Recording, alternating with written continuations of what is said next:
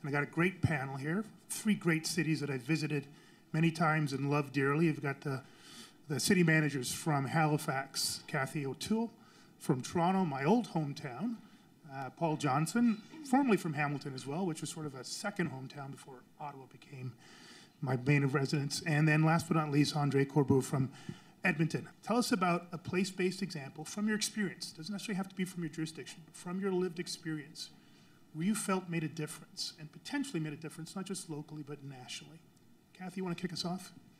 Sure, and there's a few place-based, I think, examples that Halifax could choose. I'm going to pick one that I was intimately involved with, and that was creation of Canada's first regional water, wastewater, and stormwater utility. And, the success associated with that is that Halifax Water is now an internationally recognized utility. But the benefit is that it's taken a regional approach to building critical infrastructure, took a lot of burden off the municipal tax rate, and has enabled us to move forward in a way that if it hadn't occurred, would never have happened. And it was because of collaboration. Excellent. Going to come back to that concept of collaboration and how much that is a priority in these successful projects. Paul, over to you. So hands down for me, 2004, a real step forward in the province of Ontario and in the community I was in Hamilton around early child development. And that was the start of the Best Start initiative in Ontario. It brought together people under the premise that we were going to look at how you could have community-based centers of excellence in providing service for early child development, how they would be strongly linked to schools, which are so critical from a place-based perspective, but follow under a framework and a pedagogy that would be driven provincially and really become another tier as important as elementary and secondary education for children prenatally to age 6 and their caregivers. And why it was important is it was an initiative that funded, first of all, collaboration, which we never see. We're asked to collaborate, and then we're asked to find the resources to collaborate. And it funded collaboration amongst community providers, amongst educators, amongst healthcare providers. It encouraged communities to reach out across each other, sometimes done in an exercise of making sure there was consistency and making sure that we were being the most effective in the way we provided early child services, but also to learn about the differences in rural, in urban, and suburban areas. And it funded capacity building. And I know in Hamilton, our Indigenous childcare and Head Start provider programs would not have been able to expand to where they are today had they not had that investment. And I use it as an example because as we talk about the challenges we're facing now, required reading should be the work of the late Dr. Fraser Mustard, Clyde Hertzman, James Heckman, around the importance of investment in the early years. Because the links around the early years in brain development to mental health issues and physical health issues later in life is not a discussion point, it's based in science. And so as we continue to deal with the present day, what we're dealing with, we need to consider also how we're investing in our newest and youngest residents in our communities. Excellent, Paul, thanks so much. We've got a strong sense of collaboration, the first two. Not that you need to follow in behind that, Andre, but I'm interested what you've experienced. You've had a remarkable career, Armed Forces, Deputy Minister, City Manager. Where are you going to pull from? Yeah, well, I'm going to pull from the recent one on community safety and well-being. We were uncoordinated and uncollaborative after what I thought was a height of tension on community safety after George Floyd was murdered and the pandemic and all the other things that happened around that time. We had to get organized, and we did it, and we created a community-driven, community-led community safety and well-being strategy. It's a 7-pillar strategy that leads with anti-racism and truth and reconciliation.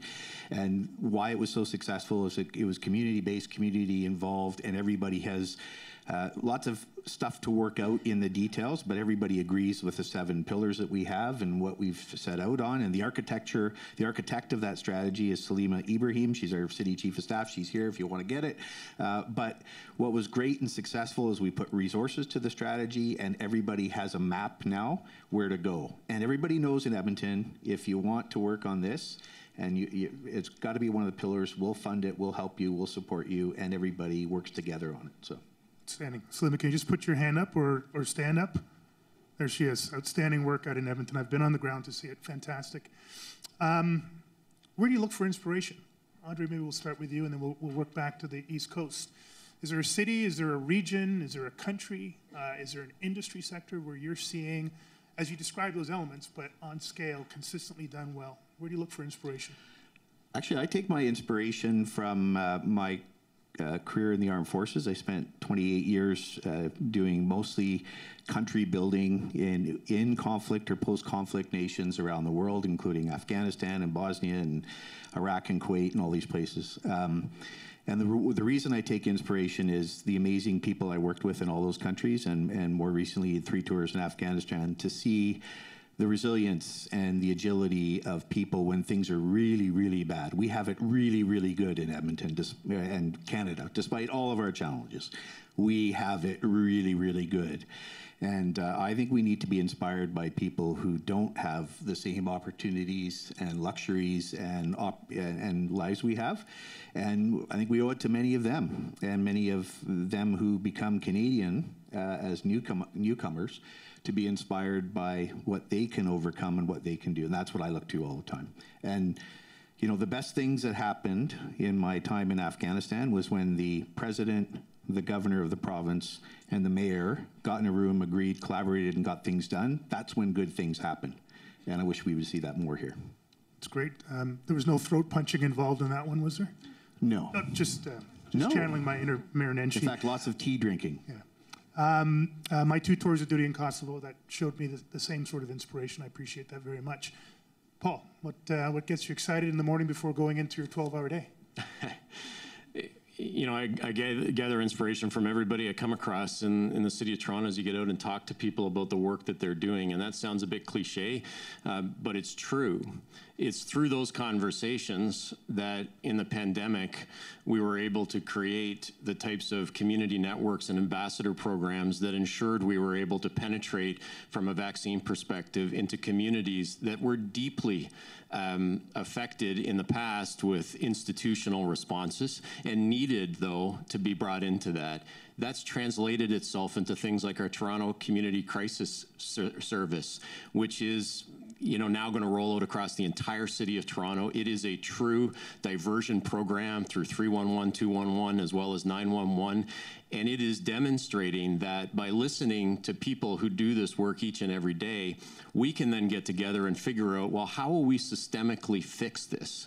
One of the things coming out of the pandemic is to say, well, that ambassador program in Toronto, and many communities had it, about how we improved vaccination rates among certain populations. How do we do that across a community health perspective?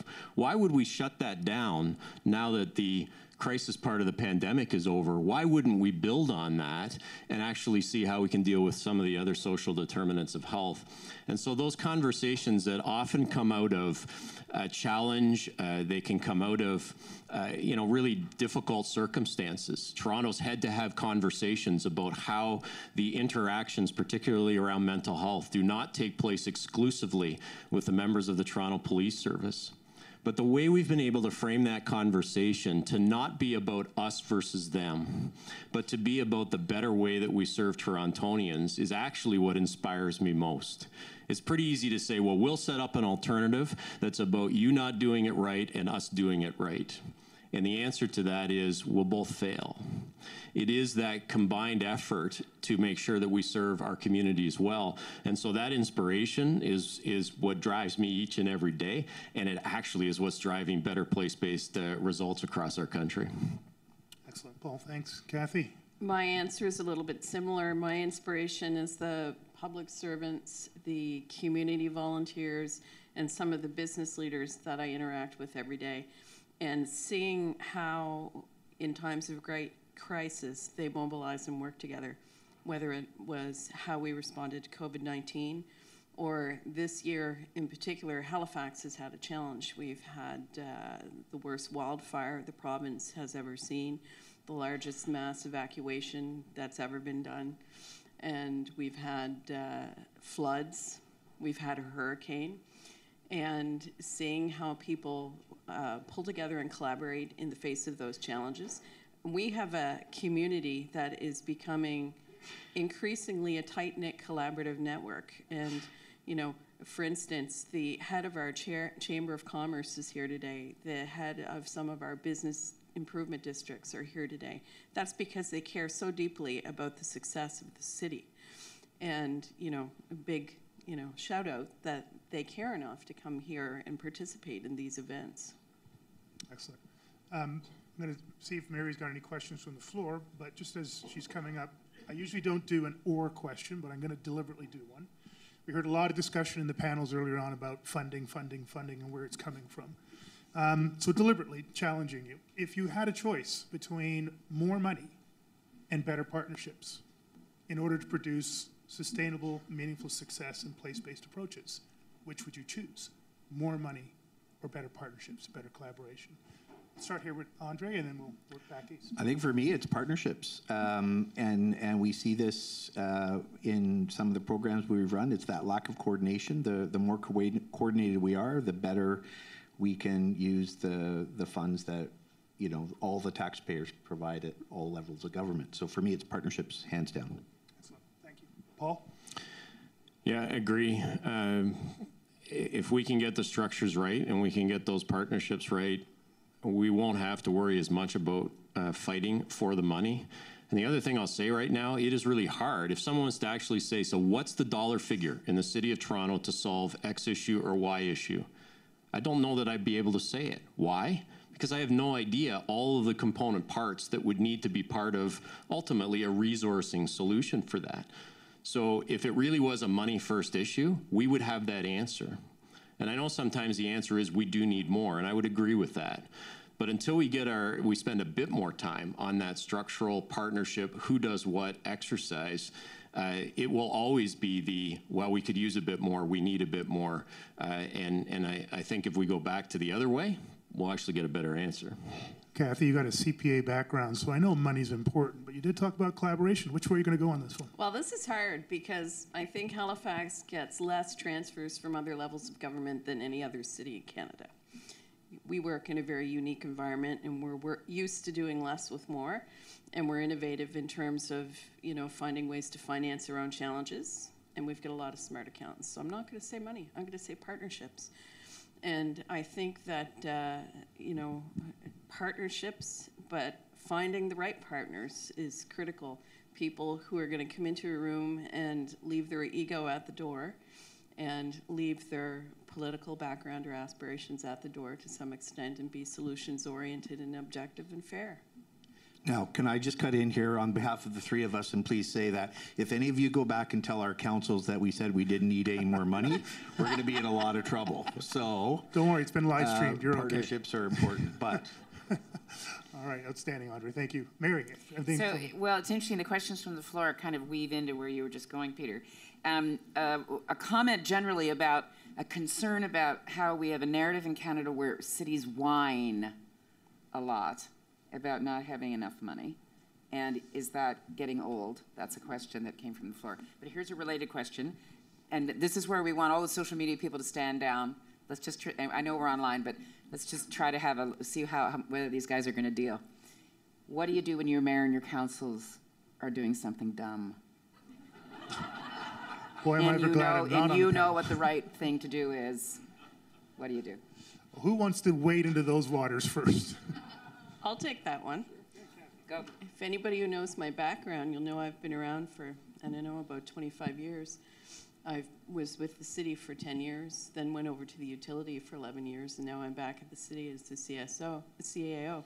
The first time I encountered that situation, you know, I made a principled decision to escalate an issue and withdraw, you know, and take a career change just because I didn't want to work with an organization with leadership that didn't align with my personal values. So I think CAOs have an obligation to put their best professional advice towards council, needs to reflect and respect the decisions that council makes and support it.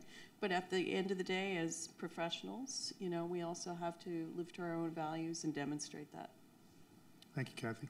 Anybody else? Andre, I think you. Yeah, I guess I would agree with Kathy if you have to get there. What I try to do first is seek to understand, because I think the first thing to understand is if they're doing something that you don't think is wise, and I'll put it that way, Mary, you know, remember who they're representing. Maybe they're getting told by a lot of the people that elected them to do something in a way.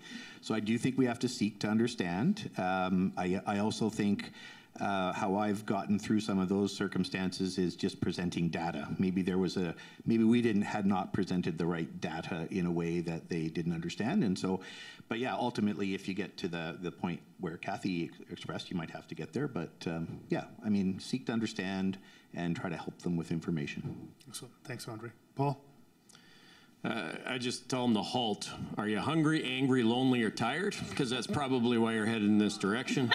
And then we can get some good data in your hands, and we can start to talk about the right way to go. I mean, that's a little bit of a fun answer, but I think the realities are I haven't really experienced in two municipalities where really, I mean, they may seem dumb to individuals, and I think we have to be careful sometimes that we don't always project an individual piece. Now, I'm not talking about the times where it gets right up against integrity, it gets right up against personal values and all that, but generally speaking, you know, the question to the first panel was excellent. What do we do really well? I mean, Canadians are well governed.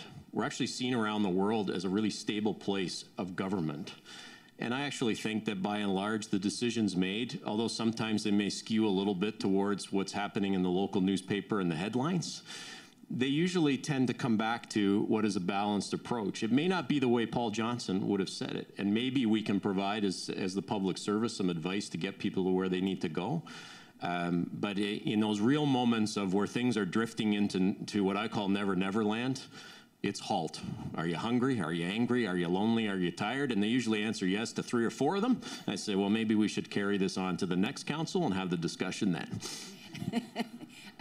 I think this group is verging into the hungry, lonely, tired category themselves. But I think where this was coming from was some folks asking, are we taking enough responsibility at the local level for bad decisions? So sprawl is, I think, what people are getting at, that municipal governments have over time, and municipal councils over time have been influenced by NIMBY. They've not intensified their neighborhoods. They need the tax base, and so they continue to annex and create, and now you're reaping the benefits. So I think that's the illustration of where council decision-making may have been at odds at what your staff may have felt was the right thing to do. Kathy's just nodding at me. And those things happen, and then you see communities stepping forward and changing that. And so if you look at what's happening policy-wise across many cities, and not all cities are the same, but in cities where it makes sense to make changes, there are things occurring. So I can talk about, you know, my own community in Toronto now. The policy changes on housing that are happening in the city of Toronto are things that people have said, you know, it's always this will never happen in Toronto. We'll never see the day. Well, the never day has come. I don't ever agree with never, but there are people saying, wow, we have moved the needle on policy, and it's because we have to. And so then there is that connection point, and that's where the public service, for all those years where it may have been, boy, I'm not sure about this, are we ready? Are we ready with the way to quickly move into the space when it's opened? And what I speak to our folks about quite often in Toronto is be ready. What if they say yes? And when they say yes, are we ready with here's how we can get you strategically, professionally, and in a coordinated way to where you need to go? Because if not, then the nervousness will set in, and we can have reversal of some of those decisions. And we've seen some of that happen on occasion, I'm sure all 3 of us. Yeah, and I would say, you know, we're here to talk about unraveling the Gordian knot. What I get sick and tired about, Mary, is people whining about the Gordian knot. Like, we got to get to unraveling it, deal with it. And so I don't like the whining. from any order of government, including the municipal government. We just got to get doing things. And I think we can. I mean, we are very proud in Edmonton of having just approved our zoning bylaw renewal, which will come into effect in January.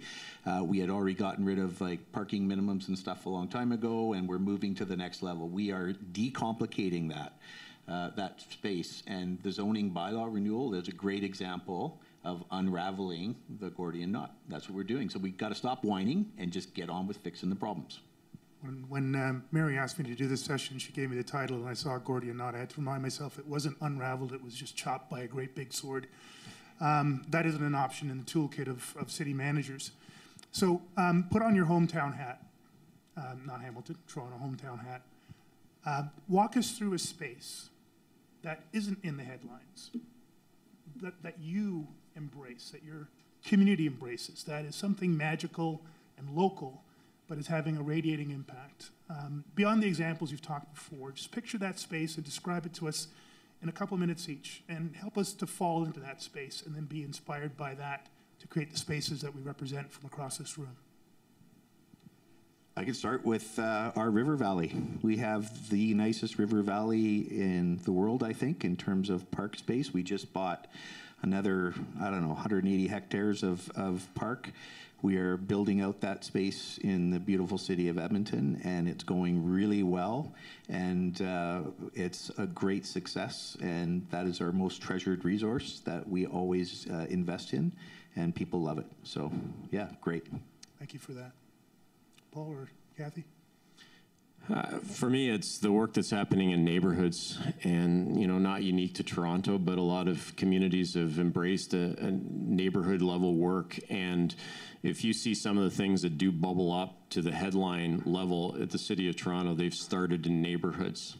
And I can trace some of the things now as I learn more about the roots of some of these really incredible things that are going on, including, one I've mentioned, our crisis community service. It's traced to neighborhood work that was trying to do some things a little bit differently. When I think about ways that communities are dealing with violence across the City of Toronto, you can trace it to community leadership that happens at that neighborhood level. And so below the surface of the big policy decisions and the big strategic initiatives that we push forward, it's these wonderful examples of how people are coming together at that neighborhood level. And I think as we look at housing from its complete continuum, not talking about at the high level of programs and huge amounts of funding, but when we actually get to the delivery level, that's where it's happening. And one of the most exciting things I've seen is our partnership with UHN. Chris Murray, our former city manager, is here, and he really structured these conversations that said it is about health, it's about the city, it's about the community coming together to provide things like housing, and then all the supports that make housing a home so we can actually get onto it. And that's happening at the local level, not at some boardroom level. One of the spaces that I find is inspirational and giving me hope is the work being done on climate change adaptation and mitigation in Halifax. There was a Halifax 2050 plan approved 3 years ago. There's been a climate action tax put in place within the municipality to fund it. And most recently this year, CEOs of some of the major organizations within the municipality came together to sign a climate action charter. So I think there's a real momentum on climate that's beginning to happen in Halifax. That is exciting. Excellent. We're 3 minutes between a room full and a wonderful buffet table over there.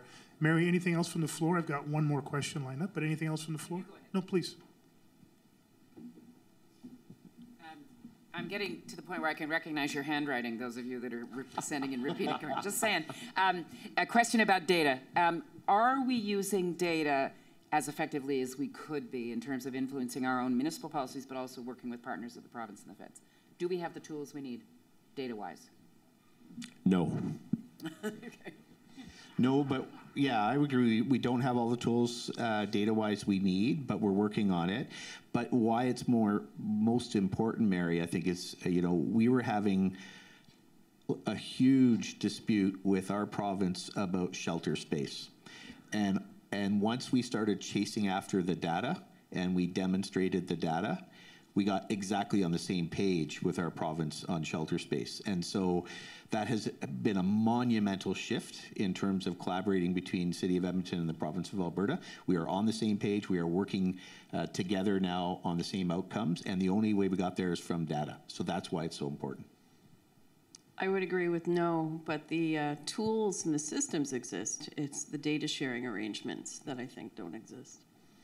And I'll just echo, Andre's comments. If you think about what happened this week in Toronto and a new structured relationship with the province of Ontario, that all came about because of a lot of work on building data. So we don't have them readily at hand. It took Toronto about a year to produce what was a suite of information and data that allowed us not to have a philosophical or ideological conversation about how we might have a new relationship with the province of Ontario, but one that actually got at some of the unique challenges that that Toronto faces. And so when we can get it right, it really works.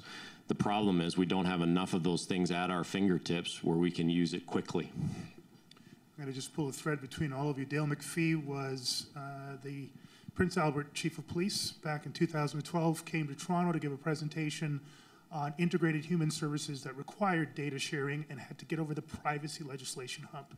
Most people didn't understand the privacy legislation, so we assumed we couldn't do it. But when Dr. Kavukian came in and said, no, you can actually do this with some risk mitigation, the information flowed, the partnerships grew, the trust came into place, the pilot projects worked, and we could scale things from Prince Albert to Edmonton.